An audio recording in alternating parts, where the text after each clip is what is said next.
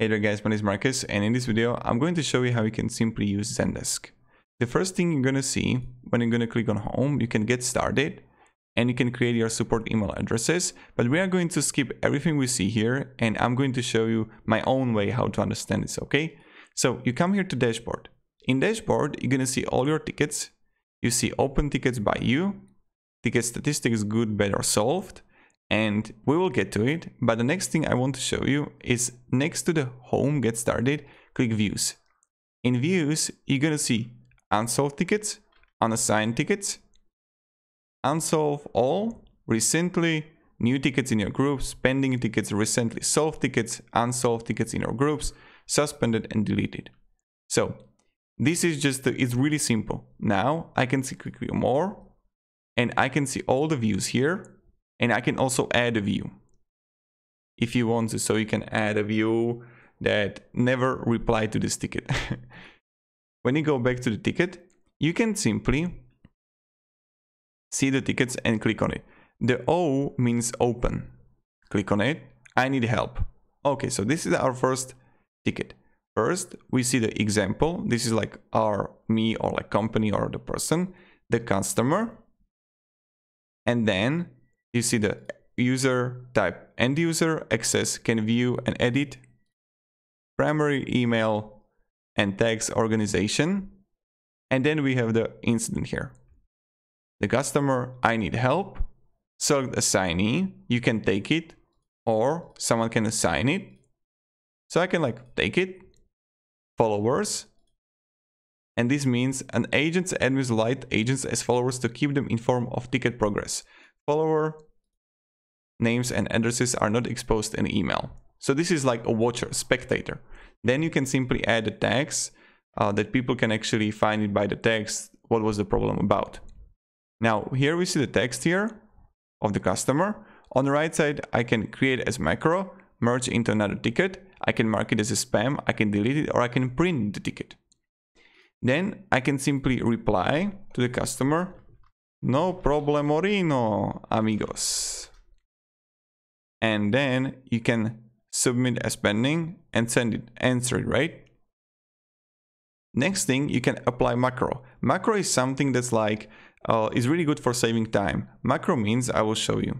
When you go to settings and you go to macros, a macro is prepared response or action that agents use to respond to support requests. There are two types, personal macros created for an individual user and shared macros created by the administrator for everyone. And you can see right here that we got pre-created these macros and you can add another macro. This can really automate and optimize your team and time. So apply macro, customer not responding, right?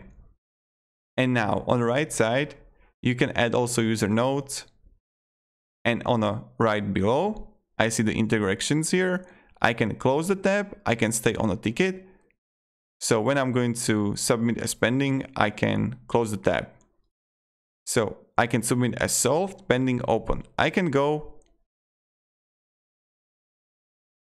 on the right side, submit as solved, right? And voila, ticket has been updated. When I go back to the tickets, voila, I don't have it anymore, right? Recently updated tickets. We got it. Recently solved tickets. I can see it right here and it got S as solved. The same thing is happening with this ticket too. Ta-da, voila, here we got it. Pretty simple, pretty easy, right? I can reply again and make it as a public reply, etc. On the right side, you can also see application right top, 5 more recent tickets, user data, MailChimp activity if you want it directly from MailChimp, and that's pretty much it. So this is how the views work. Next is the reporting here that you can take me to explore. And this is where you would see the reporting of everything. So this is where you'll see your reports. And let's go to the settings. In settings, you're going to see overview. Okay, so we got a usages, triggers, views, automations, people. I can simply invite users to Zendesk. Then I got to see the user fields here. And drag on field type to activate fields. So I can activate the fields here. Then you get organization field, the same thing, brands. Zendesk support multi-brand support teams can tailor their service. Then you see views here. And this is what I was talking about. You can add more views, just like add a view. And you can add a description, who has access to the view.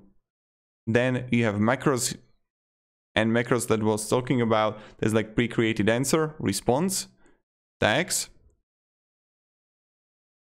Tags are words or combination of words. You can use add more context. The tag cloud below is generated based on 100 most used tags. Zendesk. And I'm going to see all the tickets with Zendesk. Then I got to see the tickets fields here. Assignee, group, priority, type, ticket form. And now again, you can simply choose it. Like what kind of form you want. You can add a form even. And you can create your own form, right? Dynamic content. The same thing. Now, then you're gonna see the channels here that you can play around it. The supported addresses, you can edit it. Then you get like Twitter here. You can add your company Twitter account as a channel, support and convert tweets to tickets. Tweets between your Twitter account and Twitter users are captured in tickets. So when someone is going to write and send a message on Twitter, you will see it right here. I think even YouTube or someone is using this, that they are replying all the time. They're not actually replying. Let me show you YouTube team and team to team YouTube. And when you would come here to Twitter replies, they're always replying based on language, based on everything. And you see it right here. So then you can also add a Facebook widget, text, talk, channel integrations, routing, account.